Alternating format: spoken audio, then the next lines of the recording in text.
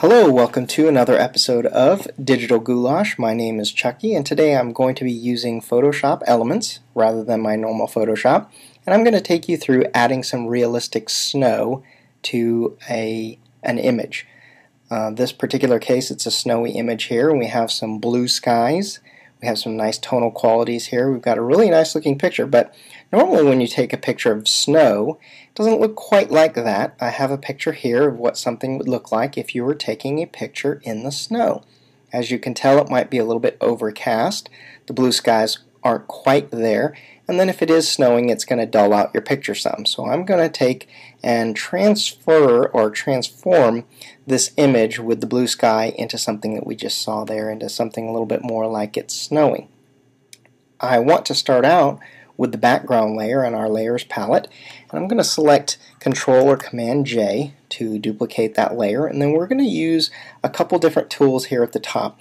We're going to use the enhancement, and then we're going to use filters. Those are the two areas that I want you to concentrate on. And then the first thing is going to adjustments, and then we're going to use the photo filter. And under the photo filter, we have a couple different things that we can use here under the filter, and I'm going to ask you to use the sepia.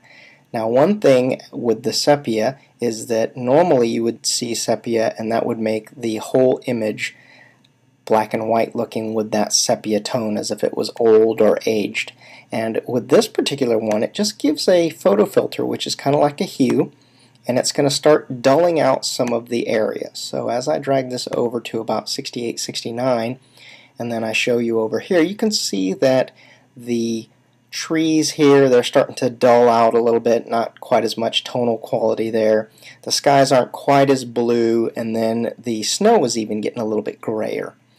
I'm happy with that. I'm going to select OK now. The next thing that we need to do is we need to go over here and we need to create a new layer. Creates a new layer transparency there, and then I want to go and I want to fill this. Now, my default settings here are foreground white and background black. If I just select D on the control panel, it would normally be black and then white. You can use this set of arrows here to switch those, or you can use X on the keyboard to switch them. So I'm going to put white in the foreground and black in the background. The reason I do this is so that I can use the Control Backspace or Command Delete, depending upon if you're on a Mac or on PC, and that just fills it real quickly so that you don't have to go to the Edit Fill. So I have this black here. Now, why do I want this black? It's because I want to use a filter on this. And the filters we have here, I could start with a noise filter, and you've seen some of those other tutorials online, and Howard over at TechCast does a great job of this if you're using Photoshop. But I'm going to use the texture, and I'm going to go over and use the grain texture. And you can see that there's some wonderful looking snow that starts right here. The only problem is that snow is not green and red and blue.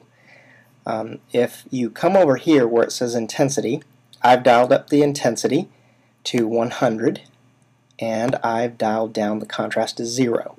And that way it gives us that wonderful grain, and I've chosen the enlarged grain type. Now I'm happy with that. I'm going to select OK.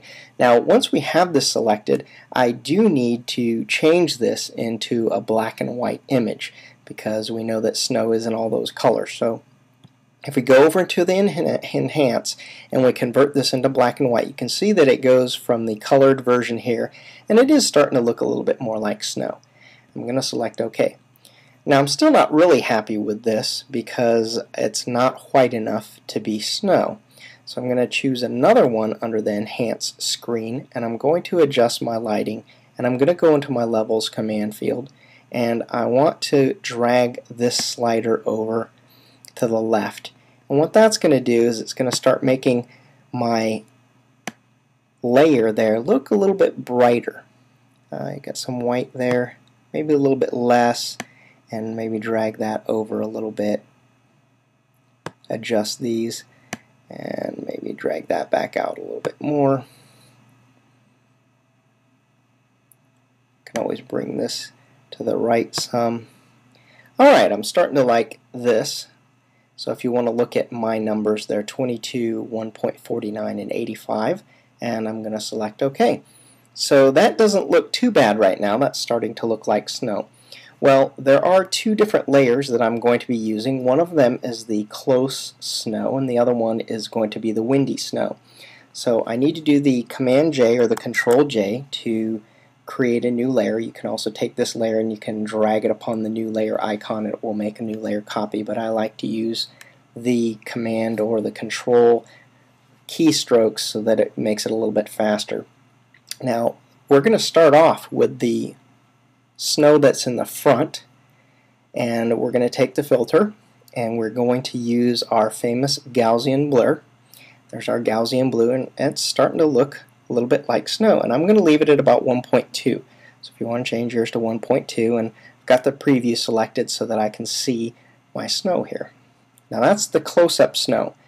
And then under the blending options here, where it normally says normal, if I go to screen, what that does is it gets rid of the black. Now let me turn the visibility layer off here, and you can see that the snow is starting to appear onto my pictures. It's starting to look kind of like a snowy day. Now I'm going to go down to this layer, turn the visibility back on. Now we need to get some motion into our snow layer here, and I'm going to use the filter and I'm going to use the blur, and this time I'm going to use the motion blur, and I've selected right here to an angle of about -58 degrees. You can go maybe a little bit more or less. Maybe you want about a 42, and you can see that there's some motion here. Maybe you want 10 pixels. Maybe you want a lot. Maybe we can blow this out, and that's starting to look pretty good there. Distance of 12. Have the preview checked so that I can see what it's going to look like, and I can select OK. And of course I made a mistake. A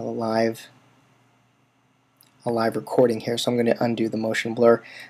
Very careful to be on the correct layer. Good lesson learned there. Go back to filter. We'll try this again. We'll go to motion blur, and there we go. We're starting to get some nice motion blur here. Maybe even a little bit more. Maybe I want some more motion to my. And there we go. Ooh, look at that. Nice 17 pixels. So now we're starting to look like we have some good motion here. I'm going to change my blending mode here to screen so that goes through, and there we go. We have some snow that's close up, and we have some snow in the background that's flowing. Now this may look really good to you right now, or if you think that maybe it's a little bit too much for you, I'm going to go and select the opacity and tune this down. Maybe it's just a little bit too much snow for your liking. Now remember, this second layer here, that's the snow that we had with the motion. If we go up here to the top, that is the snow that is closer to us, so a little bit larger here. And we go right there. Now the other thing that I want to do here is to make a little bit of randomness is the snow that's closest to us. Sometimes this isn't good enough and it needs to be a little bit larger.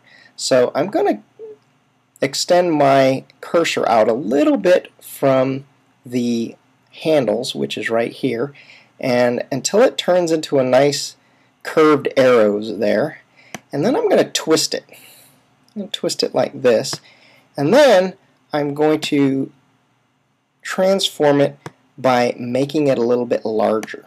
So I want to make sure that I go inside and capture all four corners of this particular picture. So I'm just going to grab each one of these, make sure it's within the 4, and I want to make some randomness here. And now you can see that the snow that's closest to us, it is now a little bit bigger now, and so we have some more snow. And if I'm happy with that, I can either select the return key or I can check this little green box here, and you can see that now I have lots of different snow, and it seems like it's coming in different directions, and there's a bit more randomness to it. So I will go ahead once more. Let me turn the invisibility or the visibility off on some of these layers and show you.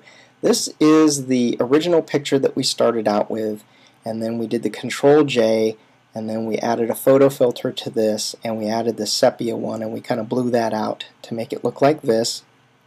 Then we went and added a black layer above that, and then from there we went in and used our texture grain filter, and then created a copy of that, and then we went over and we converted it into a black and white, and then from there we used the screen mode.